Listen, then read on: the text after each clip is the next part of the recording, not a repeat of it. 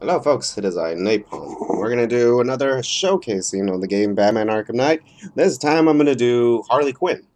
Um, reason why I'm doing Harley Quinn, because I've been actually reading a little more about her actually. I'll just start off, let me just start off with my night actually. I gotta tell you, I performed an Irish goodbye today actually.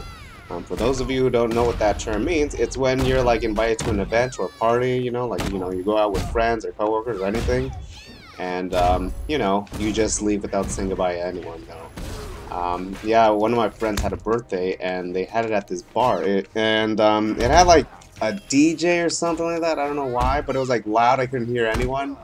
I only spent like 30 minutes there, honestly. I said hi to like the birthday girl and hi to some of the people that I sat next to, but literally like after that, like I didn't do anything. I was just humbly sitting down, like I tried to get a drink, but like people were ordering forever. One guy was like haggling on trying to reduce the prices on his drink or something like that. Like he was trying to like know what the specials were, so I didn't even get a drink or anything. So I was like, this is not fun. So I just waited for like the birthday girl to like look away or be like really like in a trance with her friends, and then I just made my exit and and I left. I was wearing this shirt, just like a collared button up and a hat, and I just like I was like walking around like the bar, and then like I took off my hat, and then I just took off my shirt, just to avoid recognition, and I just went out, and then I was like, successful exit, and I just felt like a secret agent or something like that. Like it was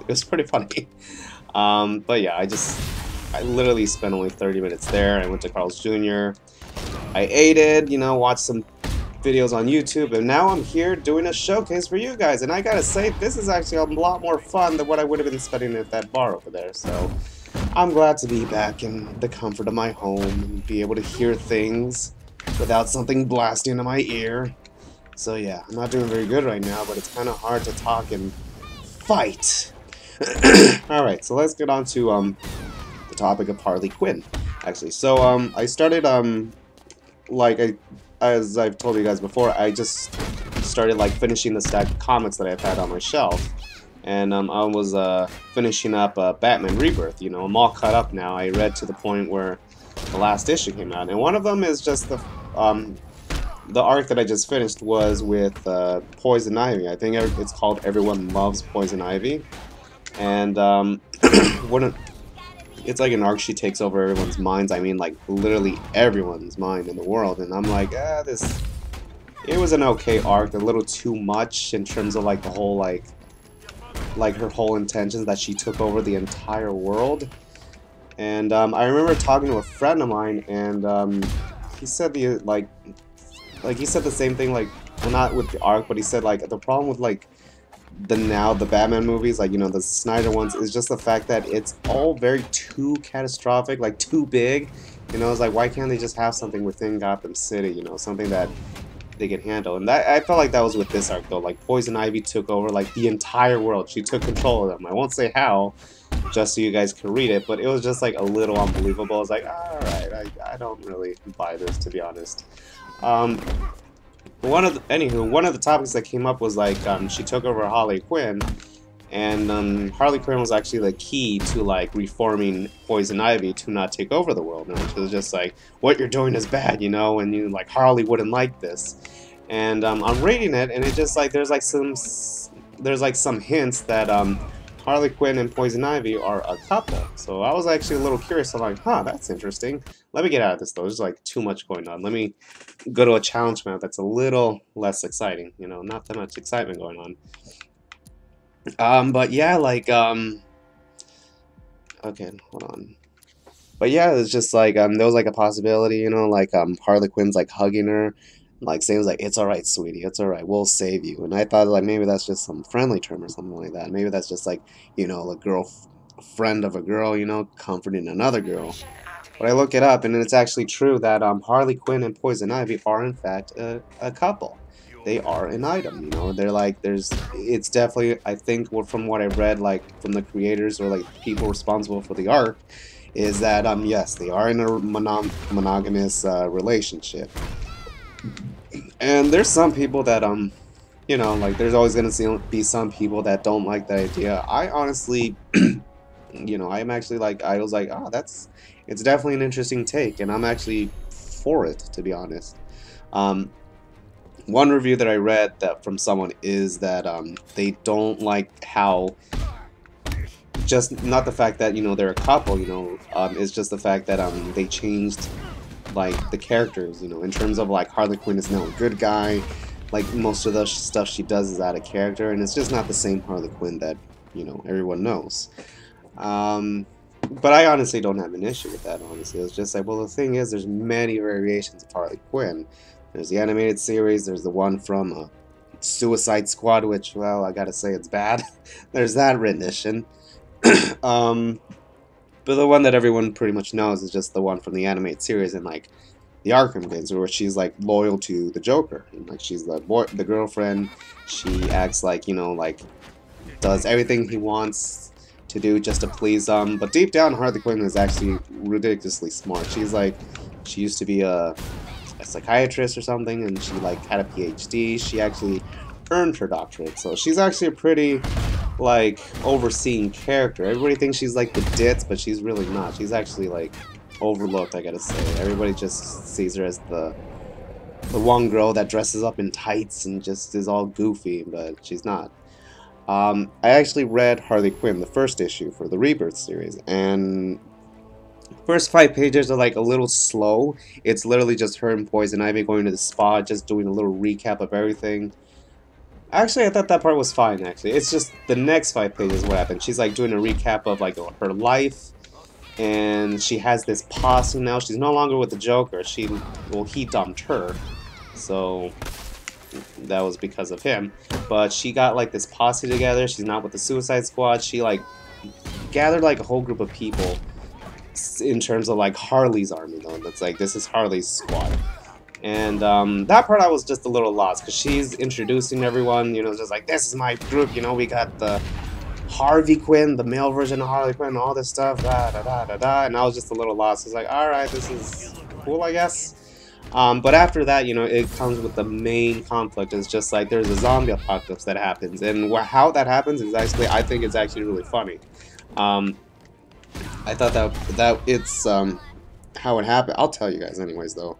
But so that way you guys could read the rest on your own. Is how it happens is like there's an alien that lands on Earth. It lands on a farm. These farmers are coming out to check it out, and the alien's just like, oh crap, there they are. I gotta disguise myself as these cows, you know, these docile animals. So the alien disguises himself as a cow. Oh crap, the simulation ended. And unknowingly, he's led into a slaughterhouse. So the alien, I'm gonna do it again, just so you guys could see the action of this. So the alien goes into the slaughterhouse, he gets killed, and then he gets, his meat, or his carcass gets processed, and, you know, like, his meat is tainted. So, like, whoever ate, you know, this, like, alien meat, which was a cow, well, it was just a regular alien, you know, like a green alien with big eyes, but he turned himself into a cow. So anyone who ate this, and this was distributed at fast food places, were infected, and these human beings turned into zombies, and I thought that was actually pretty funny how they did it. But yes, I continued the first issue, and it's actually really funny. I actually found myself wanting to read more. I got 2 issues though, and well, I read them online, I won't tell you where. And it's actually really funny. I'm on the 2nd issue, and so far it's not failing to disappoint, so I think at this point that if I finish reading the 2nd issue and I'm really loving it, or maybe the 3rd, I'm gonna start buying the Harley Quinn series though, because I gotta say that for the Rebirth series, I really like the cover art for Harley Quinn Rebirth, because they're actually very colorful. They're very like, it's like, it definitely stands out. Whenever I go to my comic shop to get, like, you know, my regular ones like Batman, The Flash, Doomsday Clock, or whatever, I always see Harley Quinn. Never thought to pick it up. I was like, oh, but it actually has a really cool cover. And, you know, I always overlook it. But after, like, this Batman arc with Poison Ivy and the whole thing where I find out that they're a couple, I just decided this is actually interesting. It's something that I can get behind. So I think I'm going to start reading Harley Quinn Rebirth, depending if it's good. Which it is actually looking really good, I gotta say. So that's going to be something we'll have to get behind. So, but yeah. I definitely am one for the Harley Quinn shipping with Poison Ivy. Um, it's definitely a lot better than the freaking Barbara Gordon and Bruce Wayne. That I don't like at all. It's just like, ugh. I remember there was something that I failed to mention though. Actually, something that I really wanted to say. Yes. So I don't know if you guys remember, but like with Batgirl, like there was one part where I said there was one version where Barbara Gordon becomes impregnated by Bruce Wayne. And that's actually the Batman Beyond storyline. I think it's the one after the Justice League where he finds out that Bruce is his father. But he's like talking to Barbara Gordon, and Dick Grayson returns and he meets Terry McGinnis, and he asks him just like, yeah, Bruce and I never really talked much, you know. And then he's like, you want to tell him why, Barbara Gordon? And then Barbara tells him that Dick Grayson and Barbara, they were dating for like a good while, a good long time, and yeah, like they were getting ready to marry though. Like you see like a photo of Dick Grayson picking out the ring with Barbara, but then she has this concerned look on her face, and that's when she tells Bruce that she's been pregnant. And you know, like, so pretty much that really made me a little more mad though, because she cheated on Dick. So I was just like, well, that's fucked up. Like Batman and Batgirl just double cross Nightwing. So I was just like, that is messed up. That is some messed up crap. And that really annoyed me though. So like Nightwing finds out, I think Barbara tells him, and he confronts Bruce and they get into a fight. Nightwing takes down Batman, Bruce Wayne, but I feel like Batman let him though, you know, just knowing the situation, like, all right, you're mad, I get it, so I'll let you win. And while that's happening, Barbara finds these thugs in the alleyway, like trying to rob a woman, and Barbara, you know, like puts on her hoodie or like a mask, you know, a bandana, and fights them. But unfortunately, in the process, she has a miscarriage, and you know, she loses the baby. I don't want to sound messed up and say that I'm glad that happened, but well, yeah, that sounds evil. But I just couldn't help thinking, like, I can't help but say that you guys deserve this, you know, because you kind of fucked over one of your own family members in terms of like, yeah, that sounds messed up. Forget I said that, but in a way, it's just like, well, you kind of did some harm to someone, and in terms of that, you know, harm came to you. So yeah, so I don't know, but yeah, I will never, ever ship Barbara Gordon and Bruce Wayne. Harley Quinn and Poison Ivy, that is something I can get behind. That is something new. Definitely, like, not what I would ever expect, but it's something like, you know what, I understand this though, actually. Because, during one of the flashbacks, you know, like, Harley Quinn's just like, you know, I love the Joker, I did everything for him. But in the end, you know, he ended up, like, dumping me no matter what I did for him, though. Even though I gave him everything that I had, everything that I was, in the end, he still left me and chose something else. So I think that's actually a really good thing, though, actually. Like, you know, it's just like Harley Quinn's just like she's been like broken by the Joker. It's kind of like that abusive boyfriend kind of way, which it's a dead obvious thing with Harley Quinn and the Joker. And yeah, you know, like she's like, it just shows flashbacks that, you know, she was like finding herself, or well, not finding herself, but just trying to gain a better peace of mind, and she's doing all these things. And they're just short mentions of the New 52. That one I really want to read in terms for Harley Quinn though, because it seems like it's like a really good story arc, and Zack Snyder has nothing to do with the Harley Quinn arc for New 52, so I think, you know, that's definitely a plus. So yeah, it seems like for Rebirth, she's like trying to become her own woman, you know, like trying to choose her own path, nothing to do with the Joker, and that's actually something that's very admirable, something very cool with this character of Harley Quinn though. She's not dependent on the Joker, she's not like very like a Looney Tune, like very like derpy, like some, I mean, I do like that side though, but it's just like, it's kind of getting over the fact that she's like, you know, going life and limb for the Joker. So it's really a good change of breath that she's doing something for herself, and that she's like getting into a new relationship, in what most like, you know, like homosexuality relationship though. She's like dating a girl. And I know a lot of people are like a little off put by that. I was like, oh, gay, that's gross. Or like, ugh, they're like homophobic. But I think it's actually really good. It's actually like a really different take for that, you know, like a villain with a villain. And it seems like Poison Ivy and Harley Quinn really get along really great from the past arcs that I've read. So it's definitely something I'm excited for, to be honest. So I think I will be reading the Harley Quinn series. And there's 42 issues, so that's definitely a good reason to fill my cabinet back up to the stacks. It's like very, very low. It's like maybe like 10 issues, and I'm kind of sad. I was like, oh, I have nothing to read now once I'm done. But it's actually a good reason for me to like get back at it. I'm going to start collecting the Harley Quinn series, which is very exciting. So, yeah. Anything else that I want to cover up? Let me just do one more, maybe. I'll try to think of something, but I'll do it in the different costume, though. The Arkham Knight, Harley Quinn. I feel like there was something else I wanted to talk about. No, that's not what I want. This is what I want. Right here. Alright, we'll do one with that, and then I'll stop. I just gotta think of what was I gonna do.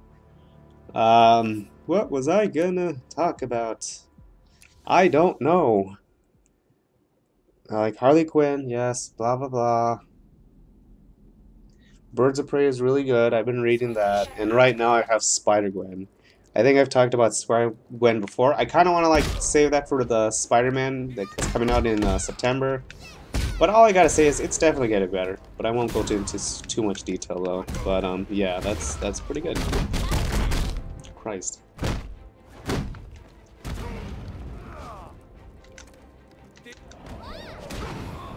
I kind of wish that we could just free roam as Harley Quinn, but in a way I kind of understand why they wouldn't, because like a majority of the whole roaming of Gotham is to fly around. And Harley Quinn obviously can't fly, so maybe they did us a favor.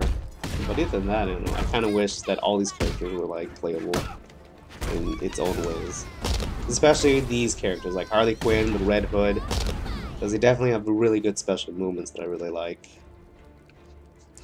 In terms of speaking of Harley Quinn, I have mentioned it before. Don't watch Batman and Harley Quinn. That is a bad animation one. It's probably like the worst. Yeah, I didn't like it. I would even say it's worse than Suicide Squad. Like Suicide Squad, I was able to watch throughout the whole thing. Our Batman and Harley, I had to stop. I was like, no, I can't make it. Nope. There was some parts that I actually like did watch it though, but there was some parts where I had to fast forward though. Like there was one where like Harley seduces Nightwing. He hasn't tied him to the bed, and you know it seems like she's gonna do something. It was just like the dialogue is just so bad. It's just like God, it's not good at all. So if you're interested in watching Harley Quinn, don't watch that one. Read the Rebirth one. Actually, read the New 52 first though, because I know a lot goes on with that. And I think there's only 30 issues though, so it's not a lot. But yeah, I think like in order to understand some of the things that goes on in Rebirth, you need to read the New 52. It's not crucial, but it's just so you could understand like some of the elements of what they're talking about. And I remember buying Strong Bad, the 5 games, they said the same thing. It was just like, it's definitely recommended you see the Strong Bad episodes, or the Homestar Runner episodes, that's what it's called, just to understand the jokes or like what they're talking about. And I didn't, and I still have fun with the game. The game though, I'm literally laughing with it though. It's like I really like Telltale's like early works. It's like definitely an overlooked gem, and it's very fun to see what they were doing before The Walking Dead, Batman, and all this other stuff. So it's always good. Yeah, I like that. That, Monkey Island, Sam and Max, hidden gems that I feel like I definitely need to record just to expose it, just so people could see like what they're missing out, or like what Telltale games did before these Batman and Walking Dead stuff. Alright, we're at the end of it, and that's all I've got for you guys. Thank you guys again for watching. Leave a like, comment, and if you're new, subscribe. I saw some in the comments for the suggestions of showcasing, though. One of them was Arkham Asylum, though. I will get to that, though. I just wanted to talk about Harley Quinn, and it would make sense to do a Harley Quinn showcase playing as Harley Quinn. So the next one will be Arkham Asylum, or, whatever. Just leave a comment on what you guys want to see, and I'll try to get to it, though. I know one of you guys wanted Catwoman. I'll get to that too. It's just that I gotta do research, you know. I need something to talk about, though. I don't want to just go, like, talk about my personal life or something like that, because I don't think you guys want to hear about that. Maybe for, like, as an intro, you know, for the first 2 minutes. But other than that, yeah, I gotta do my research, you know, just to stay on topic. Anyways, thank you guys again. Ta-ta, TTFN. Ta-ta for now. It didn't turn off. What the fuck?